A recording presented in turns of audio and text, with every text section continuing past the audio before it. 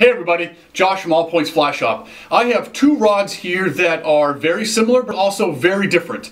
They share basically the same name, they're made by the same company, but their flavors are very different, and because of that we get a lot of questions here at the shop about what the heck is the difference between the two of them, and also, and more importantly, why would one be better for me than the other? It is the Axiom 2 and the Axiom 2X by Temple Fork Outfitters. So today I'm going to go over a little bit about the specifics of each of the rods. I have the 9 weights here. With the introduction to the Axiom 2 series, the first rod that was released was the Axiom 2, and then shortly thereafter was the Axiom 2X. The Axiom series holds within it what TFO calls Axiom technology. And essentially what this boils down to is that they've created a way of introducing Kevlar into the blank material, into the graphite as well. And this is true from the butt section down to the tip of both rods.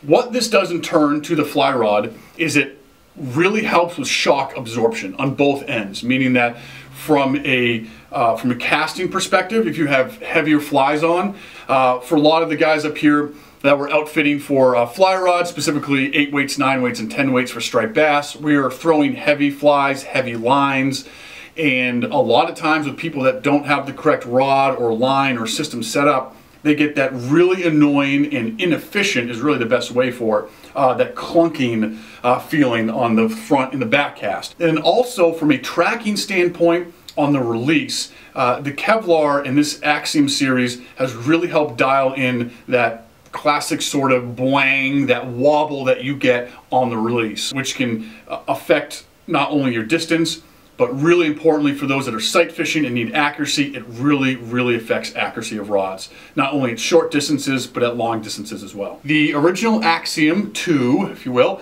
has the ceramic stripping guides. So for the first 2 guides, they are the ceramic guides. Of the Axiom 2X compared to the ceramic guides in the Axiom 2, the Axiom 2X utilizes these recoil guides for both the stripping guides here.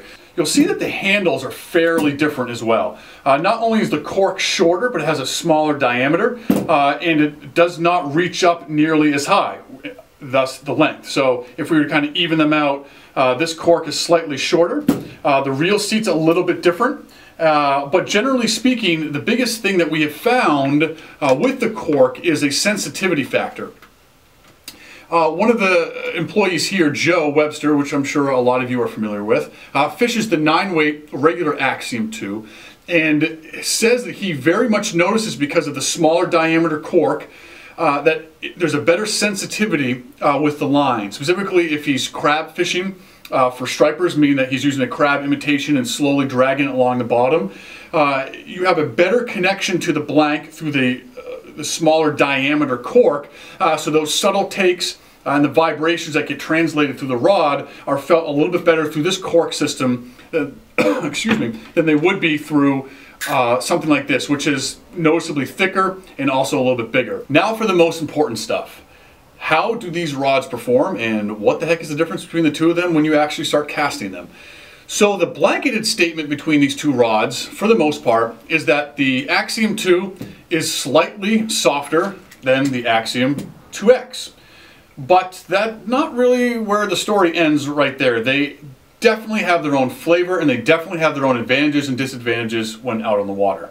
The gut jerk reaction is this is a faster, crisper, streamer-specific rod, and this is a more utilitarian, all-arounder rod, if you will, but it goes well beyond that. Talking again specifically with these 9 weights here, these are great options for you, and also very unique. So I hope that helped out a little bit. There's a lot more involved here, so if you guys have any questions, please feel free to give me a call or talk to Joe about it. We're very familiar with these. If you have questions, please give us a holler.